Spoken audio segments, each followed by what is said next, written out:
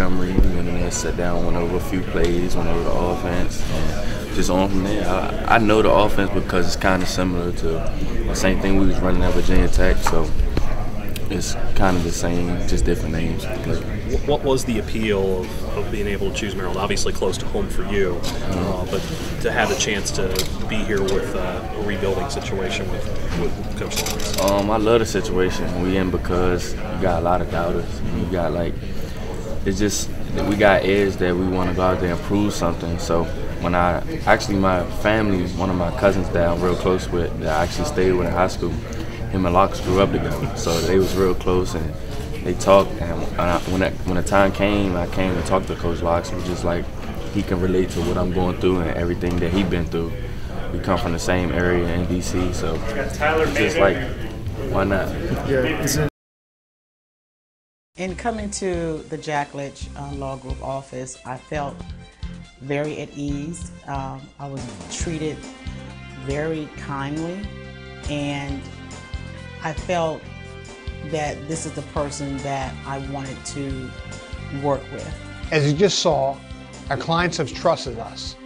We need to reward that trust, and we have, with great results and great service.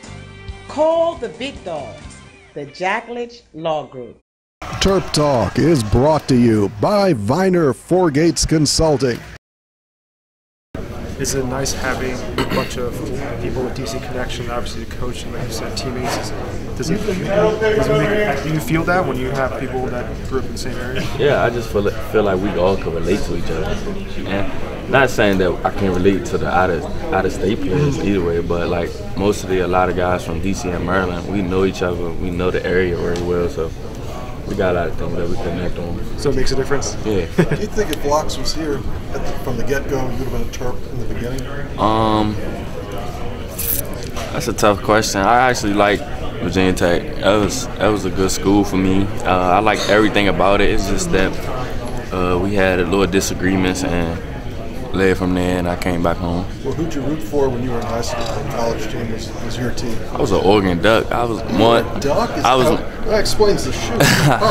I was more into like DeAnthony Thomas and Tavon Austin. I was in that. But I liked Oregon. But when I got older, I realized that my family wasn't gonna be able to make it to Oregon every game. So I was like, nah, that's out of the discussion. Coming from VT and being roommates with Josh Jackson, has it been kind of nice to have a guy that you're kind of familiar with? That you probably have connections with other people, but just to have a guy that you've known for a few years and played with. Yeah, me and Josh get along great. Me, him, and his girlfriend. We all go in there, we talk, sit down with my girlfriend, we all eat dinner. So it's just like a family thing. Me and Josh in there going over plays together, play the game together, play Fortnite. So we do it all together.